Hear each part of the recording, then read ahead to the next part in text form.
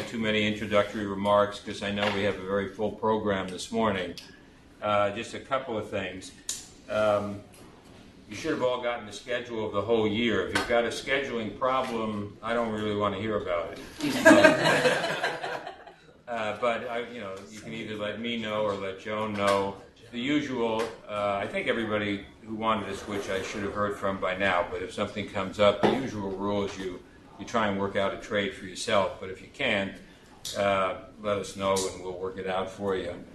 The other thing is we switched to the university providing the webinar broadcast, and we switched to the university providing CME and CNE. And even though I've been working with the CME office for 2 months, they haven't gotten their act together in at least this week's session, although I do want you to fill out all the forms. You're not going to get CME for this 1 week, but all the other sessions going forward should be fine. For those people on the outside, with this new system, we don't actually have any way of knowing who's signed on. Your name doesn't show up on the screen here. So for people on the outside, when you want to get CME credit, you have to sign in with the magic secret word. And the magic secret word will be changed every week, and it'll be told to you, and I'll tell you for this week it's Husky. So we can have some fun picking out magic secret words. Sometime, for me, 1 week, it'll definitely be Lakers. All right. The last thing I want to do is just introduce or have people introduced who are new to our allergy community. Paul, you've got a new colleague you want to introduce? This is Brett Buckmiller. He's joined us from Texas, and he's in our new Smoky Point office. So he'll be probably not coming to the meeting except online, but I want him to meet everybody. Good. And we've got 2 new fellows in the program, and I'll ask you guys to just stand up and introduce yourselves.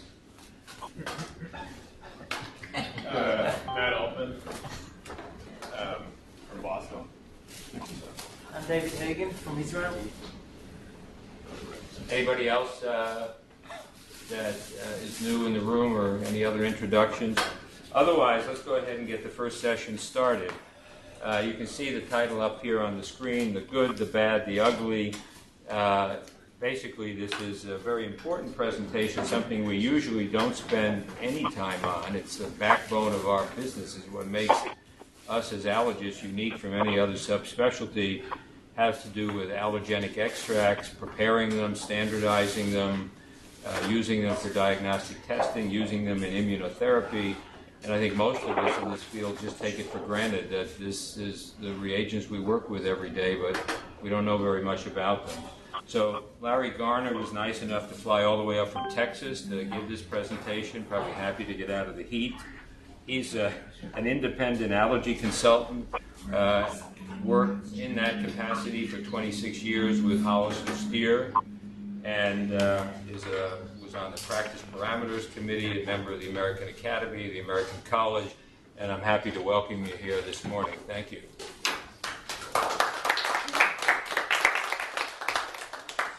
Good morning, and appreciate being here. And interestingly enough, when I left Texas, it actually got cool, and it started to rain. The reason I say the good, the bad, the ugly is I'm going to give you an awful lot of information. Some of it's good, some of it's bad, and some of it's ugly.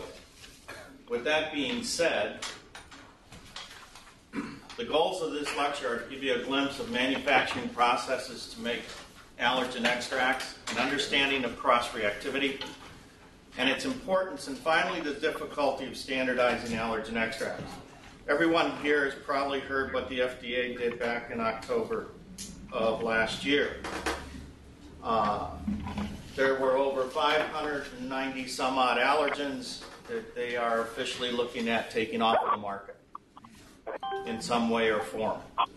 So what I'm going to do is take you through the process of making an allergy extract, the journey from the beginning to the final product. First, you have to start with raw material. It's collected from fields, trees, other sources. Cat, dog, cockroaches. Has to meet specific FDA QA guidelines. less than 1% foreign material, has to be identified by a botanist. What are you doing? Once that occurs, and it's collected, it's clean, dried, and it's sent to a manufacturing to begin a filtration process for sterility. Understand that the way you sterilize allergen extracts is you filter them. You continuously filter them through smaller and smaller and smaller filters until the final filter is 0.02 microns. This just happens to be box elder. And one reason why the PowerPoint couldn't be sent out over our great airwaves of the internet is because when you have a lot of JPEG pictures, it's like gigabytes of information base, and it crashes servers. This is paper birch. Now, when someone goes out to collect, we have collectors. Most of the manufacturers have what they call their own licensed collector groups. These collector groups go out and collect this raw material, send it to the manufacturer. In order for that to occur, they have to have the material identified by a botanist. They have to identify the pollen. They have to send a sample of the actual plant with the actual raw material. The reason for that is years ago, there were actually mistakes. People would get a collection, and the collector would tell them it was Timothy, and it may well be Bermuda grass. But they didn't identify it. There was no way to go back and look at it other than put it under a microscope. This is common cottonwood. Now, once it's some things are hand-picked. As you can see, what they're doing right here is they're actually shaking off the pollen from the anthers. And you notice they're wearing masks. That's to keep from contaminating the actual material. These are drying racks where they're actually drying out the pollen. And this happens to be bluegrass. Now, the FDA, in their great wisdom, at one time said, you have this tractor with these vacuum cleaners on it, and you're vacuuming up pollen. So how do you sterilize your tractor? And we went back and said, well, that's a great idea, except we have to build a swimming pool big enough so we can drive it into an alcohol vat, or what do we do with it? Well, the FDA said you have to get rid. You can't say that you collected, let's say, from a ragweed field, and then you went to a bluegrass field. How do you know that ragweed still wasn't in your vacuum cleaners or in the filters? So what happens now, and the reason why it takes some time, sometimes you hear back order, or that there's an allergen that's not available right away. Think about this. It takes 6 weeks to take that thing apart, clean it, and put it back together again. Okay? That's minimum. That's hoping that everything goes back and the guy that took it apart remembered where all the parts are. So 6 weeks. If you don't have 2 of these, or 3 of these, and these are not cheap, inexpensive pieces of equipment. They're extremely, that's probably about $750,000 sitting on top of that thing.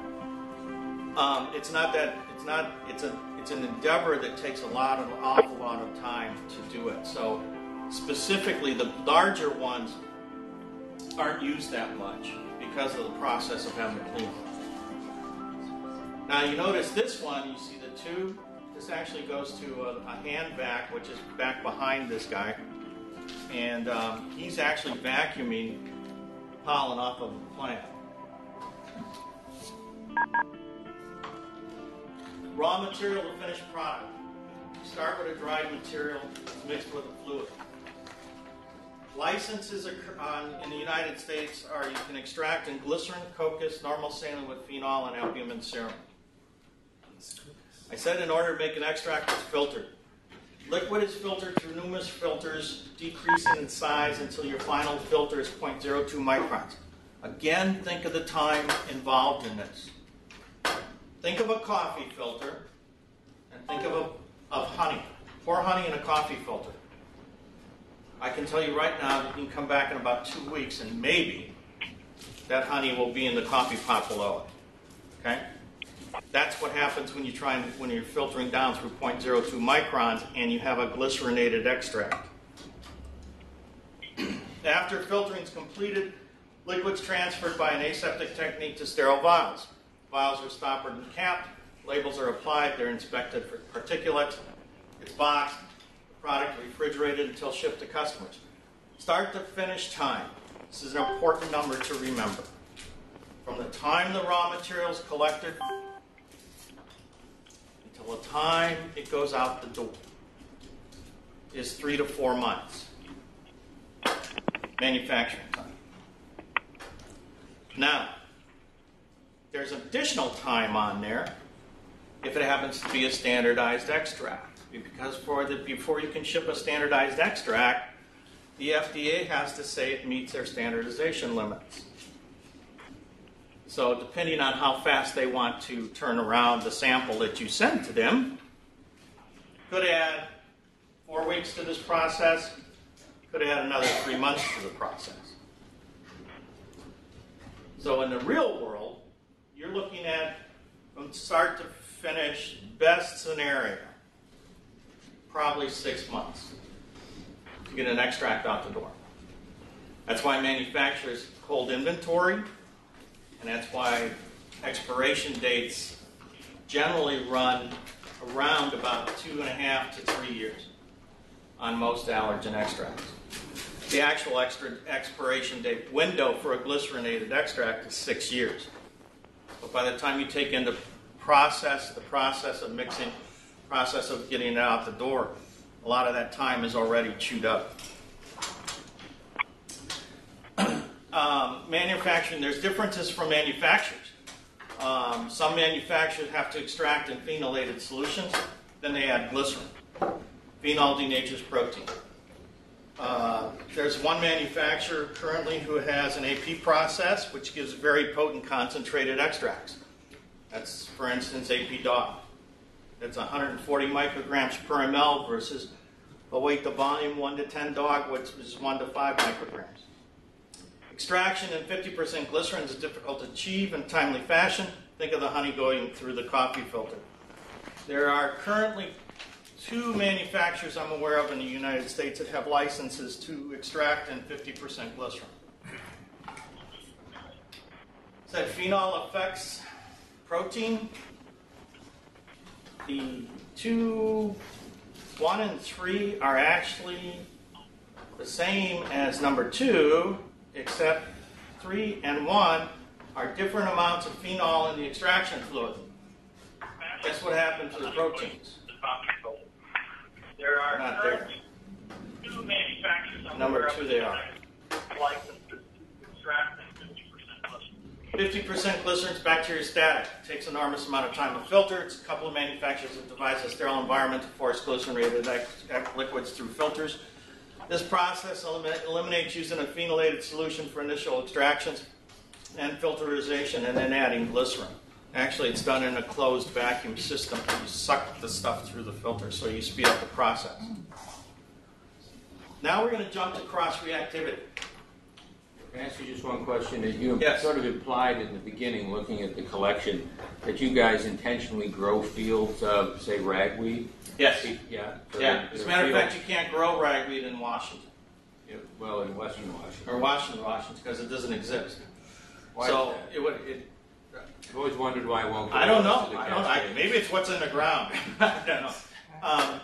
It was interesting because the only way we could do it, we had to do it in greenhouses, and we had to prove that none of the material was going to get out into the atmosphere to possibly pollinate and start ragweed in the state of Washington. So, but normally most manufacturers will have collectors, and a lot of them are farmers that will actually plant a field, for instance, a Timothy grass or a field for Bermuda grass. Most of the manufacturers rely on a collector system, and collectors for that reason, because then they can also monitor the amount of herbicides and things that are applied to the fields and so forth. If they just simply went out and collected somewhere, there's no way of knowing what other contaminant material might be on that. And it's a considerable process to clean pollen. You know, if it is contaminated or if it's got particulate matter in it, it takes forever sometimes to clean them. One of the things I didn't tell you is that part of that process is when we get a collection from someone and it has more than 1% contaminated or contaminant material in it, that could be twigs, dirt, whatever, we have to clean it. And that takes a considerable amount of time for a very small return on investment, because we're not talking gallons of this stuff. We're talking grams of weight. You know, a petri or a pint bottle or a quart jar of pollen is enough to make, say, probably 3 lots of glycerinated product in a weight to volume solution. So it's not a lot of material.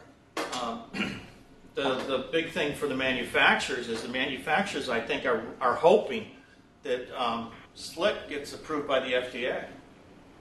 For the reason is because now you'll be making this stuff in tanker trucks instead of in liter bottles for the amount of volume that you're going to have to use. So it becomes a volume issue. How big a field do you need to produce some of these things? Depends on the pollen. It actually depends on the pollen. There are some very, very proliferous pollinating plants. Ragweed's one. If you go out and find giant ragweed or short ragweed someplace, one plant can drop a lot of pollen very quickly. Then there's other things such as tree of heaven, which happens to be a very sticky pollen, and it's very difficult to collect. It's extremely difficult to get that pollen off of the anthers. So different plants have different amounts of pollen that they produce. Generally speaking, probably about an acre for grass will give you about, I think the last time I looked at that was about 10 or 20 to 40 grams of good pollen material. It's not something that, you know, it's easily collected. It takes a lot of space. One of the things that you're going to be faced with in the future is most of the pollen collectors today are older, and they're not passing it on to the next generation. And the reason for it, it's very costly for them to do it, and there's not much profit involved in it anymore because of regulations and things they have to go through. It used to be you could go out and collect it, send it to the manufacturer made it. Now you got to have a licensed botanist look at it. You got to have all kinds of things from the collection process all the way through to the time it's shipped to the manufacturer. There are things that the FDA can regulate. So it's become it's almost become non-profitable to actually collect pollen. How much do you have to collect to supply every allergist in the United States with, say, a common thing like Timothy grass? You're probably looking at, we average about 2,000 grams of certain allergens. But understand, there's 3 manufacturers. One manufacturer could not manufacture today the pollen or the extracts that are necessary. One company cannot do it. And the reason for that is the process. You know, in order for you to make an extract today under FDA guidelines, at one time they wanted individual rooms per allergen. Okay? Yeah. Think about this. Back in 1993, in a room this size, I could have 80 filtration systems going. The only way it could be cross-contaminated is if I actually took the tube from this system, went across the room, and plugged it into another tube. Okay, well, the FDA said that's not a good idea. We want individual rooms, individual HEPA-filtered rooms, etc. So what we did instead of making individual rooms was we actually designed individual containers to hold the systems that met the same requirements as it being an individual room. But you went from a large room or a bio-clean room to where you could do 20, 30, 40 extractions. Now you're down to 8 in one room. So physically, to do the amount of material for one company, they need probably about 50 acres of rooms. Okay? I mean, that's the problem with this. Cross-reactivity. High-dose immunotherapy to practice parameters. In order to get these levels, okay, you can't have more than 10 allergens in a vial. So if you're limited to 10 allergens in a vial, you've got to figure out what 10 are going in there. You need BAUs. There's literature now that shows that high-dose immunotherapy works. It's very effective. The problem is when you put allergens together, you dilute them. The only way that you're going to get to a smaller amount of allergens in a vial is you've got to understand cross-reactivity. The 2003 practice parameters were the first practice parameters for your specialty in immunotherapy that actually addressed cross-reactivity. Fewer antigens is better therapy. To achieve proper BAUs, you need less antigens in a mix. Cross-reactivity is necessary to achieve less antigens in the mix. Less antigens equals higher BAUs. I will tell you right now, you cannot use skin testing for a cross-reactivity model. And the reason for that is you have no idea what strength those allergens are.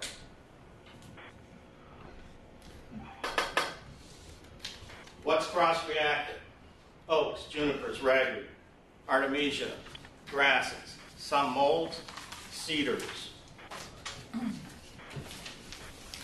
This is a Venn diagram out of Nelson's book on allergy and immunotherapy. My recommendation is you should only have 3 grasses. Timothy, Bermuda, and Johnson. How many grasses pollinate the continental United States? Depends on whose botany book you read. Anywhere between 6,000 to 8,000. Okay? What do we know about grass?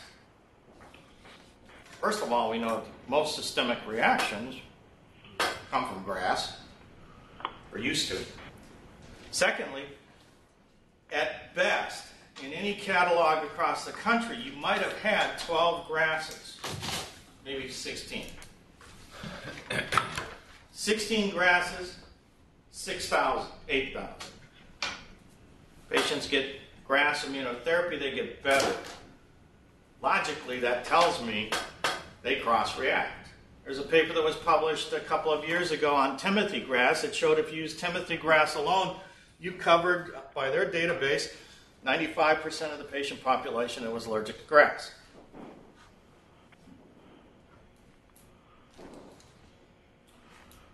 I have made this bet, and so far no one has collected.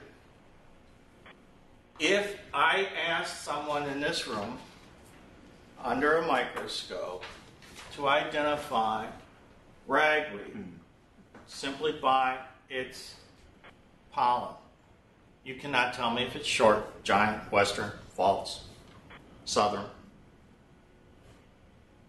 because they all look alike. Now, you can if you get different magnifications, and if you do some things with different stains and a bunch of other things, you may be able to. Can we go back to grass for a second? We don't have any Johnson or Bermuda grass here. So basically all we have is common northern grasses. Timothy would be enough to cover every patient in the Pacific Northwest. Problem is most people travel, so they're exposed to the other grasses. The other side of that is just simply because you don't have Bermuda doesn't mean that you don't have one of the strains or one of the different varieties of a typical grass. Remember, I'm talking about 6,000 to 8,000 grasses, okay, in a country. And that. So you may use them as you may, in reference, take a look and see. I don't know how many golf courses you have in the Northwest. I'm assuming that you probably got either bent grass greens or some type of grass, some type of grama grass green, because they don't freeze out. Bermuda will freeze out. So they have to replace Bermuda grass greens every year. So you probably have bent grass or something like that. And if you look at the families of grasses, the 3 grasses identified cover the 3 families. And if you look at all those families of grasses, there's thousands of grasses under each one of those families. That's why I picked those 3. Is there any company that's working on just a combination of those 3 that you said for their grass mix? They're looking at some companies are looking at that. Because eventually I think the amount of allergens that you all as allergists are going to be able to utilize are going to be very confined and very constricted for a number of reasons. Standardization is one, trying to collect it's the other, and it depends on what the FDA wants to do. Oops. Okay. What's cross-reactive? Birches, hickory, alders, birch, hazel, olive ash, privet, amaranthus, maples, elms. Cross-reactive. Mesquite's been shown to cross-react with American sycamore, sweet gum, live oak, white oak, birches, hickory, pecan, black walnut, bayberry, American elm, hackberry, mulberry box elder, maple, ash, and privet. Cross-reactivity of major ragweeds is very strong based on radioallergen absorbent test inhibition. This is published in the references are listed. Cross-reactivity of the trees. The birch family, the olive family is cross-reactive. The conifer family is cross-reactive. The beech oak family, pecan and hickory, and the caria family. And the popular family, you got poplar, cottonwood, and aspen. So, if you look at the immunotherapy practice parameters, which were published in 2007, again in 2003, 2007, and 2011, they addressed that you should pick a particular allergen indigenous to your area, okay, that covers the other ones. And I looked at over 1,000 test lists across the country a number of years ago, and couldn't tell you on some of them whether the patient had been skin tested or not. On the other ones, there were actual plants or trees or weeds that weren't even indigenous to the actual area where the test list came from. And in others, there were 80 to 100 allergens on that panel. Okay? You can't put more than 10 allergens in the vial if you're going to get the doses that are required in your parameters. It doesn't work. Math doesn't work. So if you look at the northern prairie grasses, I recommend Timothy. If you look at the other grass, Bermuda. You brought up the fact that you don't have Bermuda. Notice several western prairie grasses. You probably have some of the western prairie grasses out here in some of the different elevations. And in the Pancoidia family, Johnson grass. The only reason why I say Johnson grass is because Johnson grass is relatively easy to collect. Okay, it covers Bahia grass. So as a manufacturer, I'm going to try and keep something that's relatively easy to collect and is less expensive than Bahia grass. Ragweeds, cocklebur, burrweed, artemisia groups. Generally speaking, if you're in the genus family, okay, you take one allergen from that genus family, they're cross-reactive with all the other ones in that family.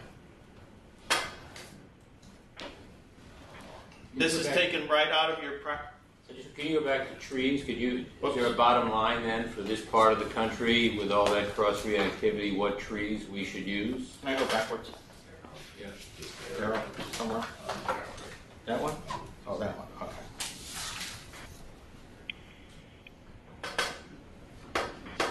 That's weeds. There you go. There? Yeah.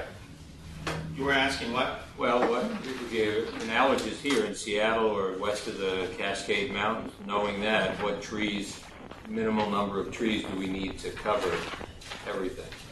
In your area? Yeah. That's something I'm not that familiar with your area. However, what I would pick is the most indigenous trees, one of those trees out of each one of those groups. So you're looking at 1, 2, 3, 4, 5, 6 trees. Possible. No, we do that. We have one. I just wanted to see if it agreed with what we're doing. So how many people here in the birch family would just put like birch in because of the cost? Okay, most of us put alder and birch in as the two dominant trees here. Are we wasting space? Should we make use of that cross-reactivity? Yep, definitely. You can use either one. What about hazelnut? Doesn't that have something that's slightly different? Or you could just Remember, I said you cannot use skin testing as a guide for cross-reactivity. And the reason is your hazelnut allergen could be 1,000 times stronger or 1,000 times weaker than your birch scratch material. So there's no way to tell. However, you can tell by taking immunoblots and SDS pages and looking at those, because if the proteins are the same for each one of those trees and the immunoblots from the patient's serum attaches to each one of those, then it's cross-reactive. More and more the science is getting better and we're looking at much more things. I firmly believe that you probably could get by with maybe 20 allergens total because of the proteins. The proteins all are very similar. They all fall within a certain molecular weight. And so eventually I think you're going to see that happen. I understand everything up to where you say you can't use skin testing to correlate, but if we skin test, you think we should only skin test for the ones that we're going to go into immunotherapy, or should we still keep skin testing and then condense it once you have your results? I'll answer that two ways. As a purist, I would only skin test for the ones that I know are going in the serum, or could possibly go in the serum. However, as a business person, okay, I would say you skin test for whatever you're going to get reimbursed for. All right? However, you can't put all of those in the mix. Okay. So then when you for instance, if you test for all 7 7 northern grasses, okay, your dilemma then becomes which grass do I plant? In that case, you use timothy out of the 7 grasses. So from your skin test to your actual serum mix, okay, that's where you use the cross-reactivity model if you want to go that route. Right.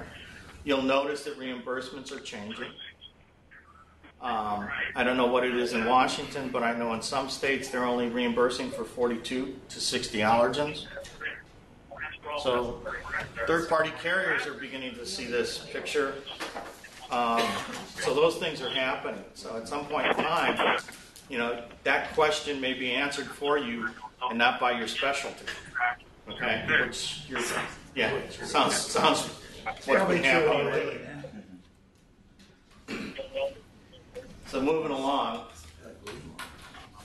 these are statements coming right out of your practice parameters. So if you understand the literature, inadequate testing material gives less desirable results in cross-reactivity. The reason why we can specifically state for the grasses how cross-reactive they are, because they're standardized, quote unquote. They're pretty much similar in strength. And when you test patients, you generally see if they're allergic to timothy, they're also allergic to one of the other northern prairie grasses, or they show up hot for one of the other grasses. Logic would have us believe that all phylogenetic groups probably cross-react. New methodologies are showing better cross-reactivity models. Food for thought.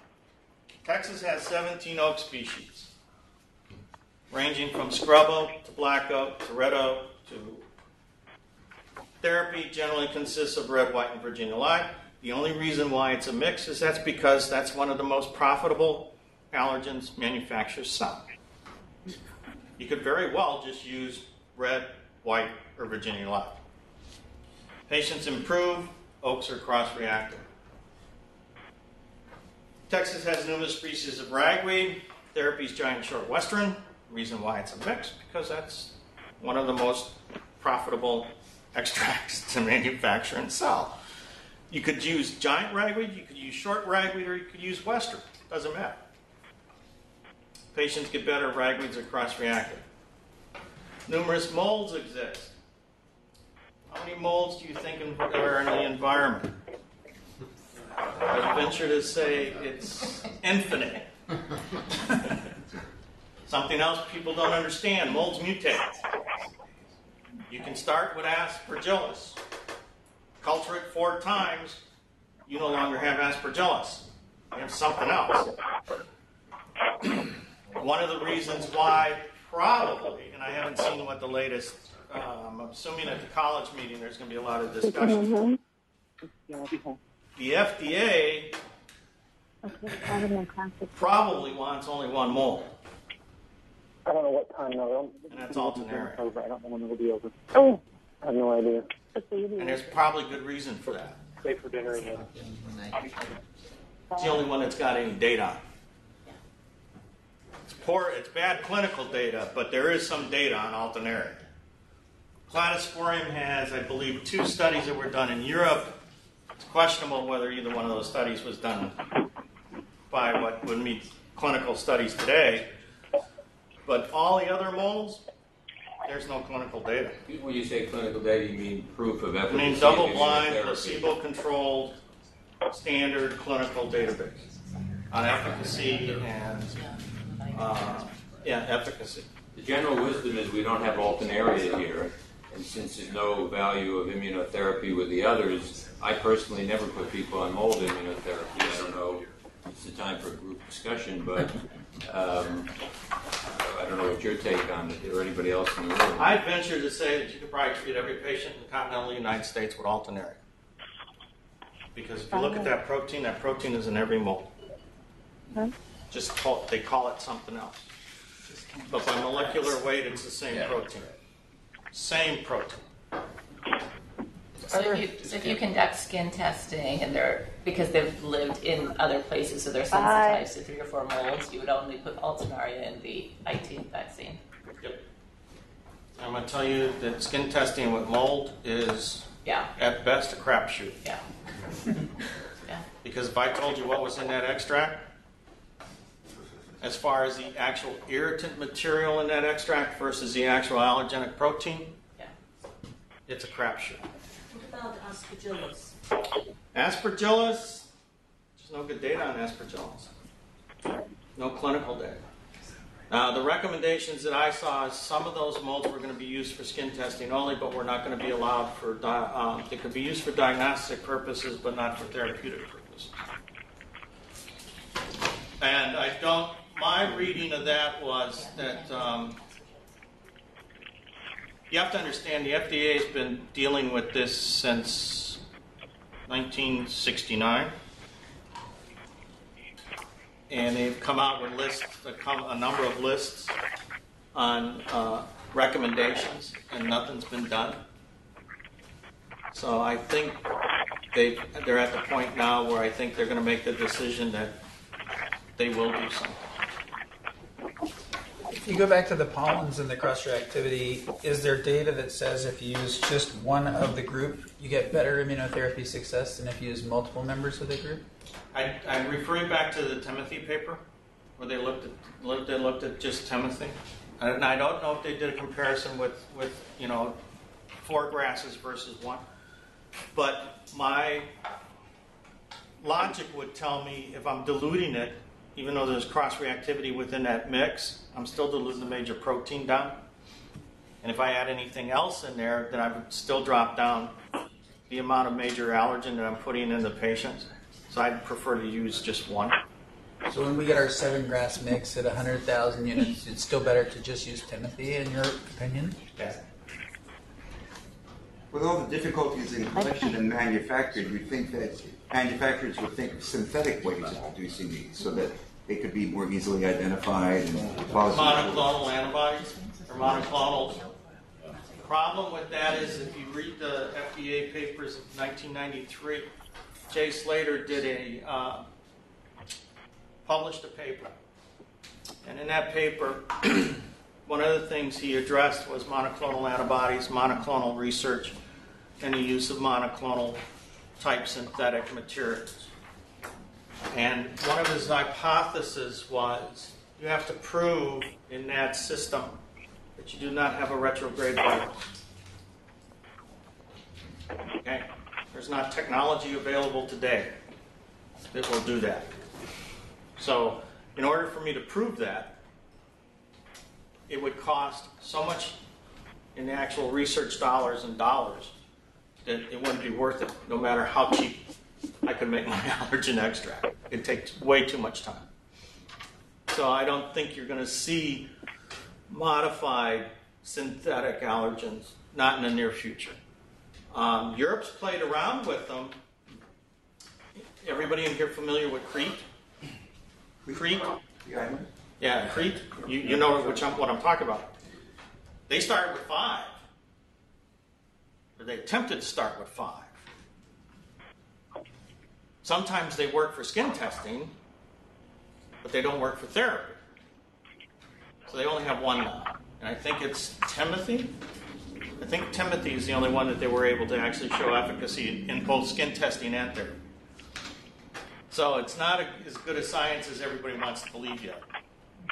Eventually it might happen. Cross-reactivity occurs. The literature, although somewhat lacking, helps prove the point. Cross-reactivity exists and can help trim number of allergens in your treatment vials.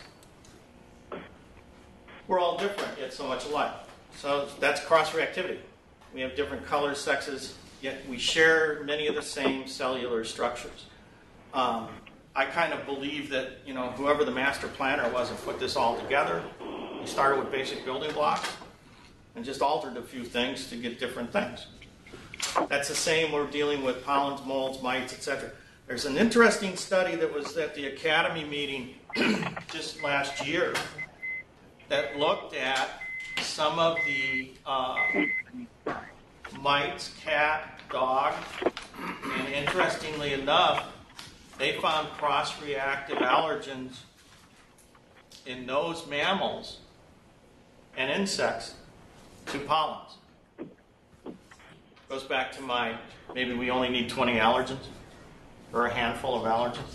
Maybe what we need is 10 or 15 of the major proteins. So, some of the objections we address, or I address a lot, is all species types do not cross-react. We can only go by the science we have. All proteins banned do not cross-react. How often do you hear the fact that there's short ragweed has 7 allergenic proteins? One of them happens to be a big one, and that's AMA1.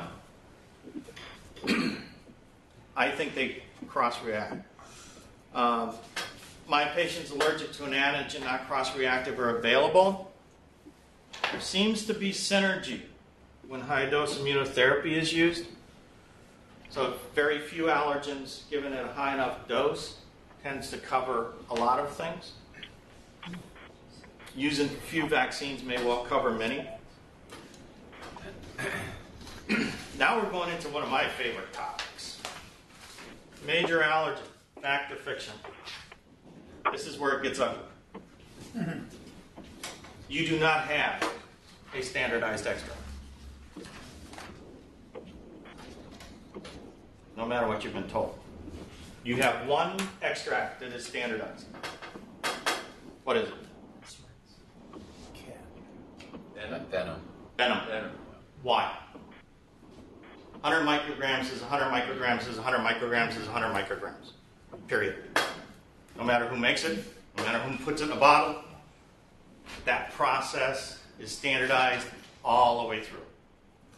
And it's 100 micrograms is always going to be 100 micrograms.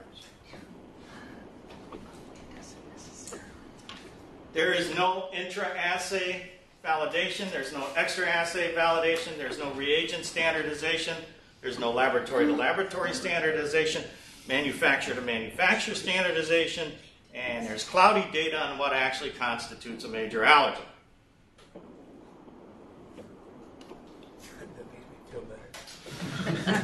But it works anyway. European allergen extracts. Micrograms of major allergens given in articles on sublingual immunotherapy to express dose administered cannot be used to translate the dose to U.S. extracts. Extract potency can only be compared if uniform test methods and reference extracts are used.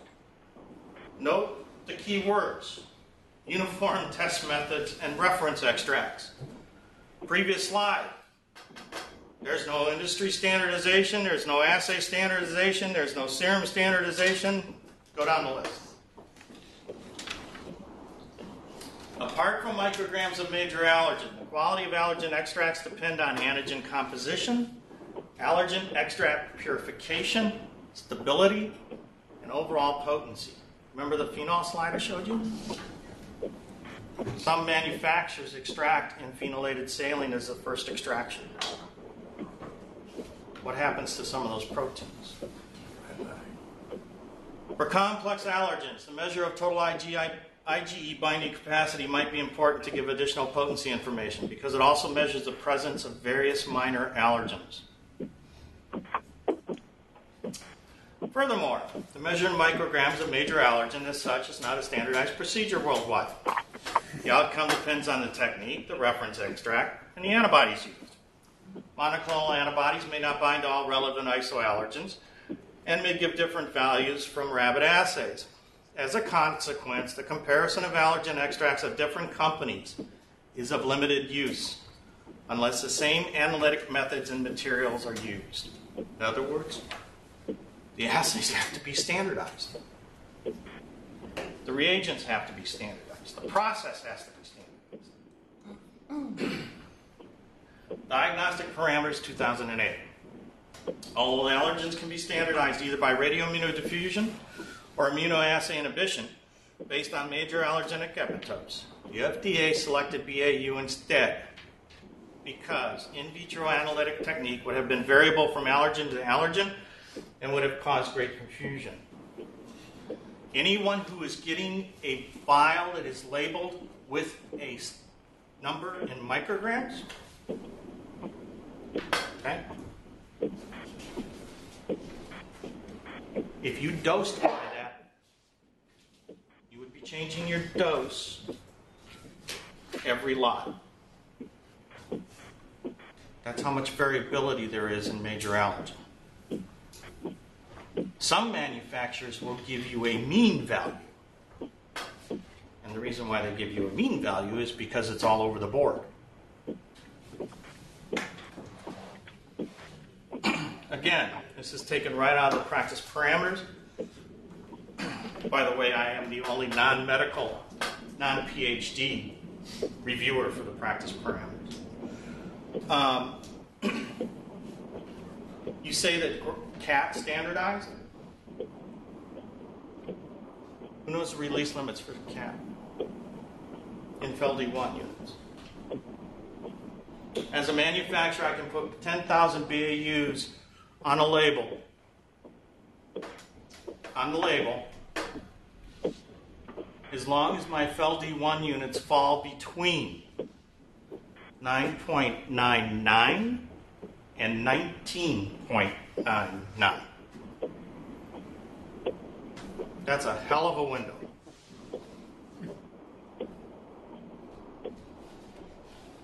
Release limits for short ragweed,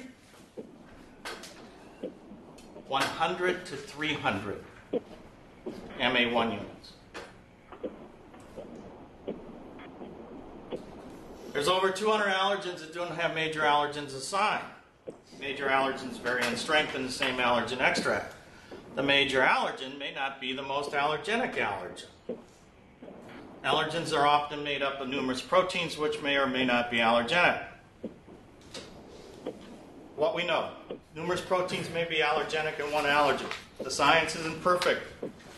Dosing still depends on a range. The World Health Organization guidelines are 5 to 20 micrograms.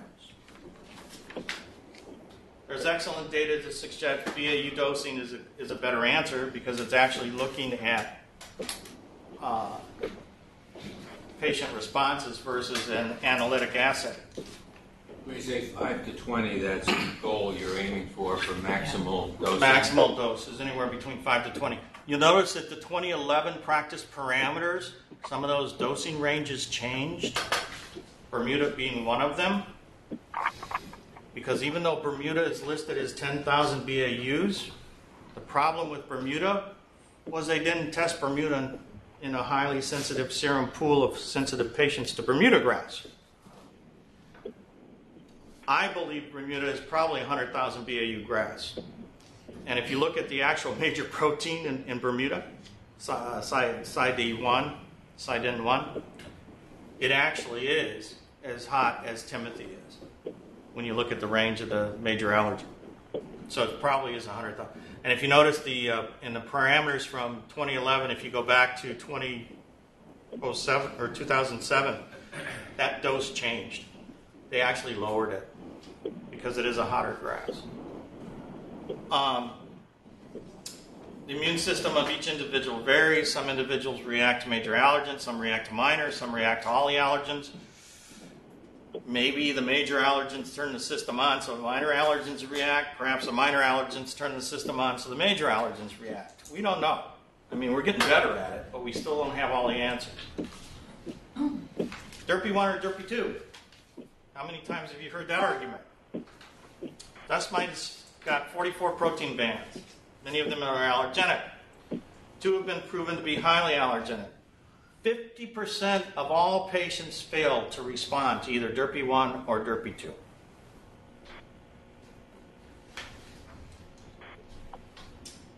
Whether the relative potency of other well-characterized allergens are predictive of in vivo potency remains to be determined. Labeling allergen vaccines with the content of marker proteins not shown to predict the relative potency of the product is fraught with danger. Where a single allergen assay has not been shown to be predictive of the relative potency by bioassays, such as Derpy 1, BAUs must be utilized. That was published in 1999.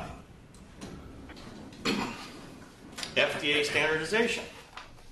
Once an allergen standardization target is selected, the marketed products that contain the allergen will be examined and compared with the best products available worldwide. Biological potency will be established using the ID50 wheel method, and a surrogate test will be done and identified for lot release purposes. CBER intends to pursue this industry for all extracts. The regulation requires that manufacturers comply with the standard and test each lot of the specified extract prior to release for sale. It took them 10 years to give you 7 grasses. Cockroach has been before the FDA for 12 years. You do not have a standardized cockroach allergen. I do not believe that you will have another standardized allergen. Not my. I'm going to be hitting golf balls on a golf course. With Bermuda grass. Yeah, in Bermuda grass. If he hits the green. Yeah. This happens to be a allergen extract profile of D-Tyrannus. This happens to be immunoblot. The numbers correlate to patients 0. And if you notice, patients put up to different proteins in that particular extract. Results indicated that P1 depletion of DP body extracts had no detectable effect on the activity in most patients. Namely, at least 70% of the activity was retained in the depleted extract. Skin test, blah, blah, blah. Now this is interesting. The reason why this slide is in here, because some of these names you may be familiar with are actually from Alcabello. And what I want to quote here is, however, major allergen content in and of itself does not completely determine potency of current allergen vaccines. Since other allergens, which may vary between extracts, also contribute to the biological potency, it is therefore still necessary to assess biological potency to avoid the misunderstanding that extract vaccines, even though they have equal major allergen content, are interchangeable. That is by A.L.K. Alcabello's own PhD scientist. And again, it's just a rehash of that same quotation. This happens to be a deterrence of numerous lots. You can actually see the difference in the different lots. Can you explain that a little better, what we're seeing there? These are different lots. This is actually a molecular weight scale from different manufacturers. You can notice that some lots have much darker bands. It's probably harder, it's hard to see. But you can see how dark those bands are. It means they're stronger. They have more allergen, more protein. So even manufacturers have differences in their processes. If I was a manufacturer and being strictly ethical, I would take the one that has the best profile and the dark and the most allergens in it. If you believe the 5 to 20 microgram story, does that cover that range? Yeah. Yeah. Because you could, being a purist, you could almost otherwise go back and say, well, this is a study of immunotherapy for grass that showed efficacy. Maybe I can only use that manufacturer. Yep. And that's basically what you could almost be forced to, because there is so much differences in the processes. And if you look at that slide I showed very early in the beginning, the phenol slide, that happened to have been Russian thistle. And we know that phenol denatures protein. It's in your practice parameters. It's real clear. So I guess my leaning is, why would I use an extract that is manufactured in phenylated saline as the first extraction?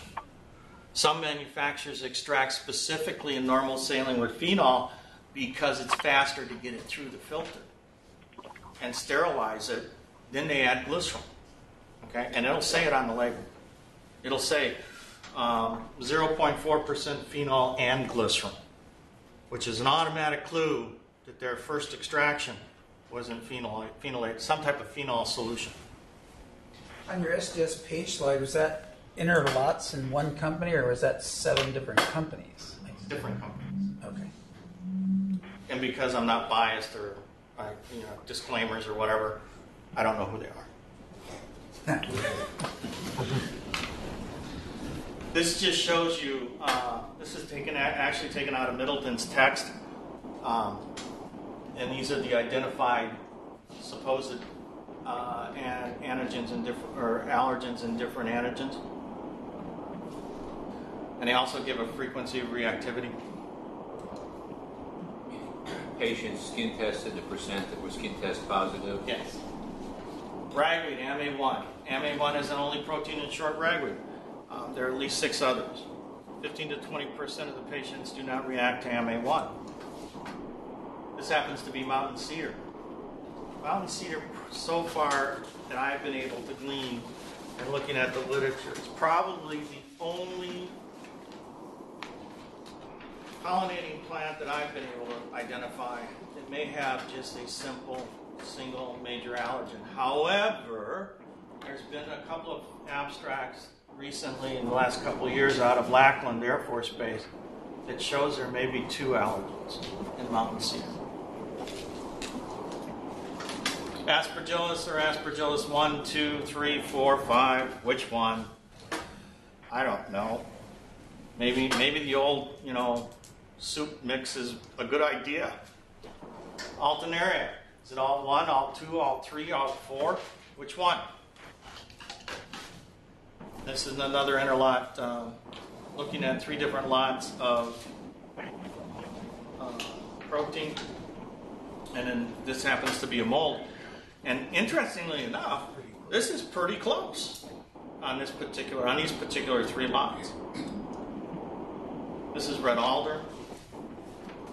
And red alder seems to be pretty close except for 1 lot. That's lot number 2.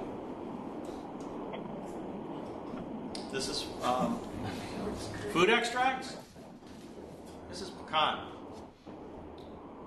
Why is skin testing with food a crapshoot? You got lousy, really poor extracts for food testing. you're better off just using the real food, the real McCoy. So don't buy any food extracts. I can't say that. Right. I wouldn't. This is lamb's quarters. You can see one of these lots is way out of whack with the other one. So as a manufacturer, you'd probably lose that, destroy that, or not use that lot. Major allergen. You eliminate the major allergen and still have allergenic activity. You can alter the manufacturing process to remove different proteins. Patients respond to many different proteins. Total allergenicity makes total sense. Where are the proteins? Again, I like this slide because, as you can see, non-glycerin, we all know what's in non-glycerinated extract, right? Anybody? Non-glycerinated extract? Phenol. Yep. Phenol. Yeah. And that's in there because it's bactericidal. Glycerin's bacteriostatic. You can't grow anything. If you notice the glycerinated extracts, these happen to be 3 different manufacturers.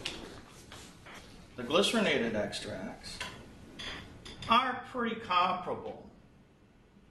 I would probably choose this one or that one versus the middle one, because these bands look much darker than the middle one. And then if you went over to the SDS page, I would definitely choose one of the 2 that I chose earlier, because look what happened to the middle one as far as the immunoblots.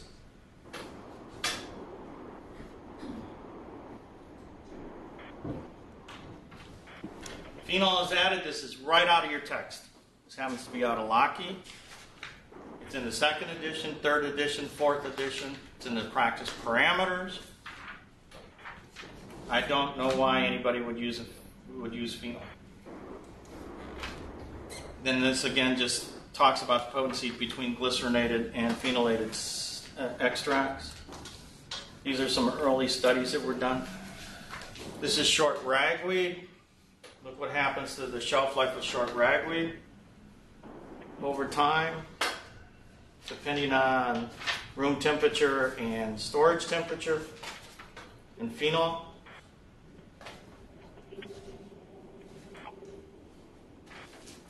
This shows Russian thistle, which happens to have 1, 2, 3, 4, 5, 6 binding proteins to patient's serum. BAUs is the concept of the government. We're over time. Do you want me to continue? Okay.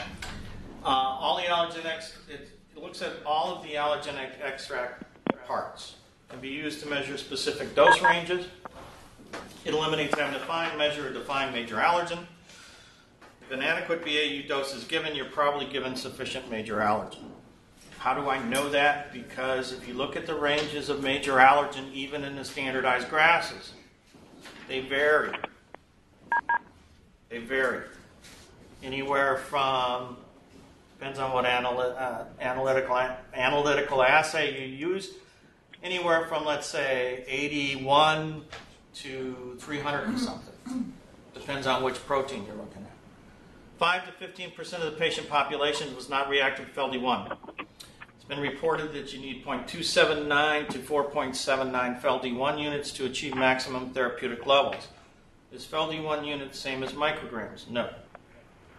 You have to multiply a FeLD1 unit by 1 to 4, depending on whose assay, to get micrograms. Cat albumin has allergenic proteins.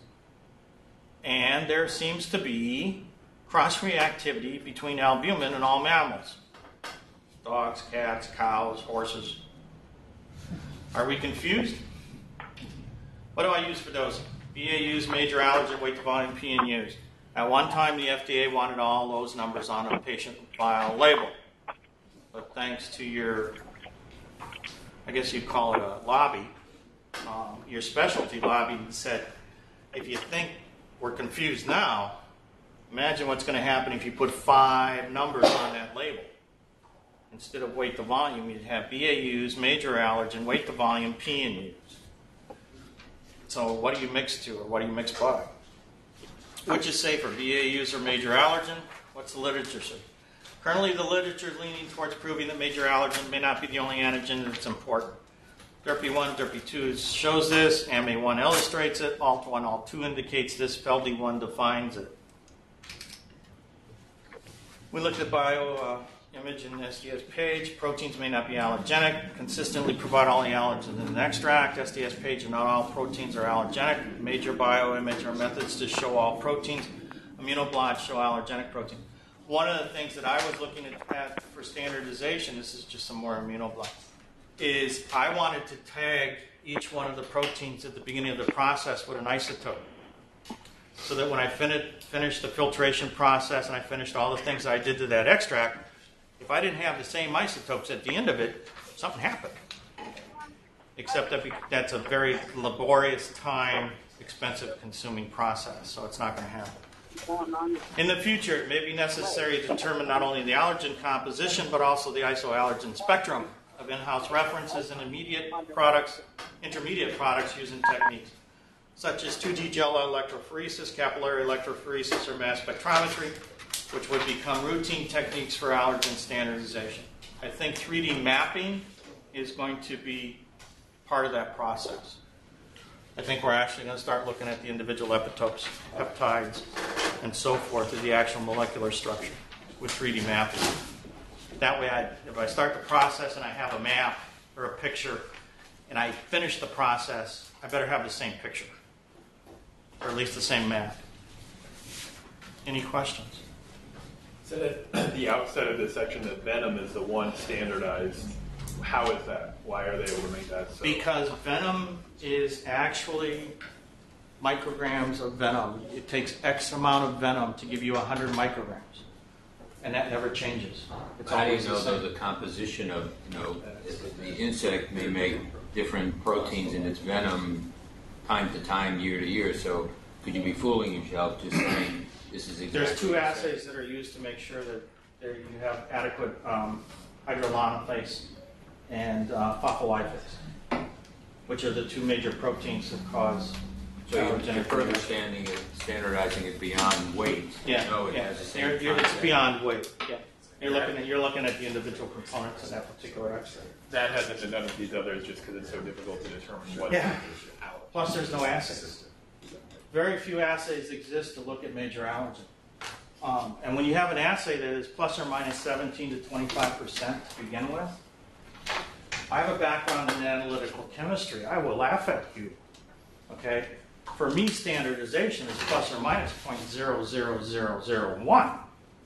And you're looking at something that the government let go that's 100 to 300? That's a heck of a window. One of the reasons why, if you look at since the standardized grasses came out, one of the reasons why you've had less deaths from allergen immunotherapy, your standardized grasses are weaker, much weaker. I had Timothy lots and perennial rye lots that ran 5 million BAUs. And you're getting 100,000? So we took that window from this, okay, and brought it down to here. But the difficulty is I don't think you'll see another standardized extract because of all the difficult processes. I know your data on the pollens and the extracts is one thing, but what about when we use RAS test to confirm stuff? Is that equally bad or worse than the current stuff you just presented? Two schools of thought. If I drew your blood and sent it to 5 labs, I'll probably get 5 different answers. What's the question? There's no standardization. There's no standardization of the reagents. There's no standardization of the process. There's no standardization of what they use as a reference. So each lab can do whatever they want. Okay? There's no government regulations other than CLIA to ensure that whoever's running the test has validated it or validates routinely. I've got a degree in cardiopulmonary technology. Part of our responsibility was to go around and every 24 to 48 hours, we had 15 different blood gas machines in the cardiovascular hospital. We had to go validate them every 24 to 48 hours because they drift. Okay? You don't have that in RAS labs. I haven't seen it. I mean, they may have a protocol, but I haven't seen it actually in process. So there's differences. RAS is pretty good if you're looking at the mid-range patients. If you look at the low responders and the real I call them the hot shots, the real atopic hot people, you could be off on both those ranges simply because of the process. So it's exceedingly likely that if they're negative on a skin test and negative on a RAS test, we just struck out both times and we didn't get the answer? I will answer that depending on what extract you're using for skin testing. Because there's a difference in manufactured extract. As a purist, I would say that you want a 50% glycerinated extract for skin testing. You want the strongest dilution you can get for skin testing, which is one of the things that I was absolutely adamant about when I lost that war, was I don't believe there should be a 10,000 BAU grass skin testing. There's no need for it. Why use something that might miss patients versus 100,000? And if you look at your own literature and your own textbooks, the recommendation is, what do you use for skin testing? The strongest available solution, right? That answer you? Yeah, but it didn't make me feel any better. I'm sorry. Any other questions in the room? We got it all straightened out now. Yeah, it's all straight. Actually, as I was listening to you, it'd be intriguing for us to do a poll amongst ourselves, what we skin test to, see if we could come up with more uniformity. I mean, certainly I know in our office, we're not usually working with Johnson grass or Bermuda grass. I've just more or less accepted, if you've lived your whole life here, you're not sensitive to those, we don't have to consider them. Should we change what we're doing? We should have a community discussion of this. We'll see if we can do that on a journal session. Maybe have a fellow collect some data. If you go to the skin test practice parameter, the rewrite, the last one was published in 1995. In there, there's a very good list of phylogenetic groups and what falls under them. And if you look at the grasses, there's roughly, I think there's about 400 and something grasses on that list. So if you look at that list and that, it'll give you an idea of how many grasses do exist. And I don't know what particular strains exist in Washington. But I'm from Texas, and I can tell you we have all kinds of stuff.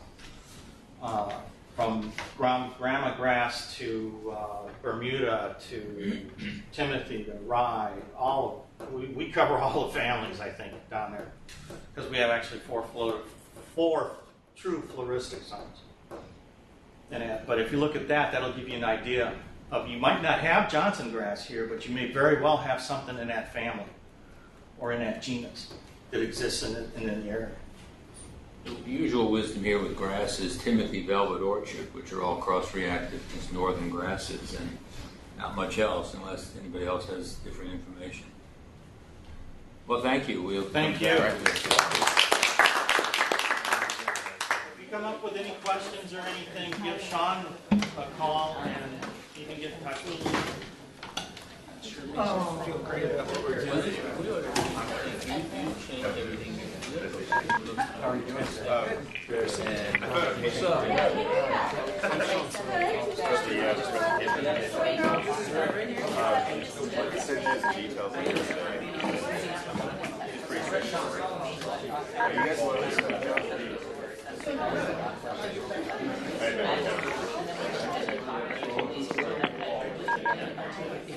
Oh, nice.